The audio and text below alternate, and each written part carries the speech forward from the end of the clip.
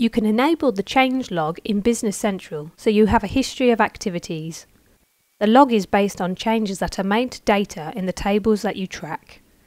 In the change log, entries are chronologically ordered and show changes that are made to the fields on the specified tables. The change log collects all changes that are made to the table. A common problem in many financial systems is to locate the origin of errors and changes in data. It could be anything from incorrect customer telephone numbers to an incorrect posting to the general ledger.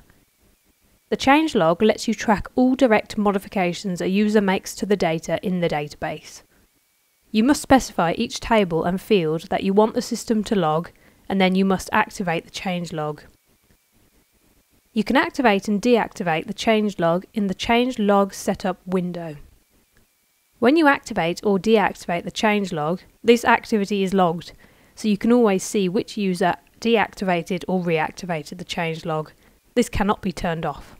In the Change Log Setup window, if you choose the Tables action, you can specify which tables you want to track changes for and which changes to track. Business Central also tracks a number of system tables. After you have set up the change log, activated it, and made a change to the data, you can view and filter the changes in the Change Log Entries window.